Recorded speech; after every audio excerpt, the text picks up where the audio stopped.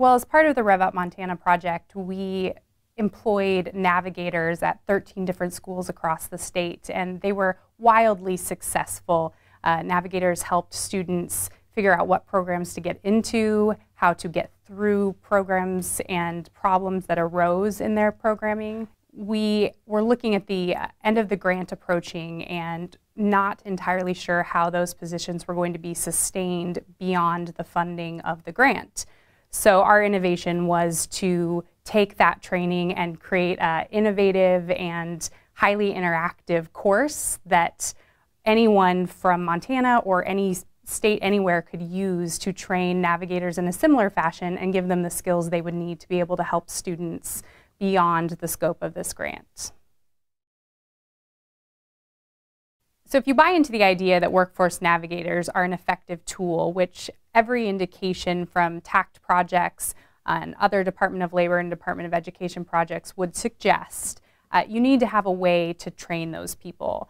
And in many cases, workforce navigator is not a position that currently exists in a school or in a workforce system, and it ties on a lot of different skill sets, and it brings in a lot of different activities. So the first thing you need to understand is what that person does. And this training spends a good amount of time making sure people understand what it is a workforce navigator is even supposed to do and how they're different from what currently exists.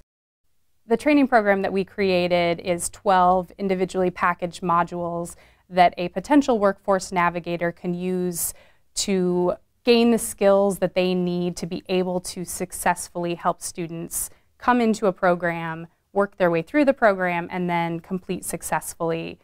The training modules cover everything from what is a workforce navigator to the types of intake skills they may need to help assess where a student is and what type of program they might need to be placed into, all the way through ways of using metrics to make sure that what you're doing is successful for your institution. So the training modules were designed to be highly interactive. I think we all understand that online learning is a great resource, but it can also be really dry and boring, and we wanted to avoid that, especially with a professional development course.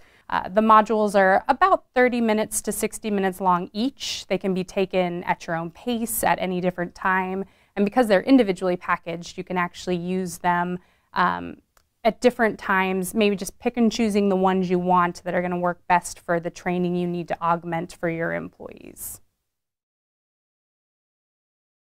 So we spent a lot of time collecting data. We had a really robust navigator database that each of our campuses had to fill out with case management information and then bring back to us so we could create reports that went back and showed the campuses while you're system-wide, your enrollment is down 13%.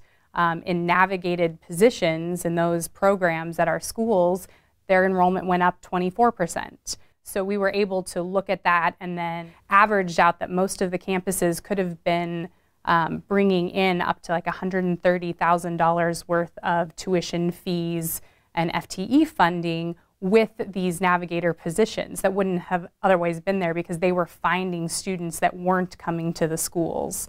So I think the most significant challenge was definitely wanting this to be a resource that could be widely used. We built on a lot of best practices in navigator training. We're certainly not the first people to create these navigator positions. We really felt like we had not just created something new, but really collected the best resources out there available for training navigators and then disseminated that in a way that people would actually want to learn the training and not just read a really long manual. There's also a lot of associated resources with the training, worksheets, some intake forms, data tracking, tools and ideas. So we really hope that someone could take this training and not know anything about a workforce navigator at the beginning and by the end be able to go out and work and bring students in and get them jobs.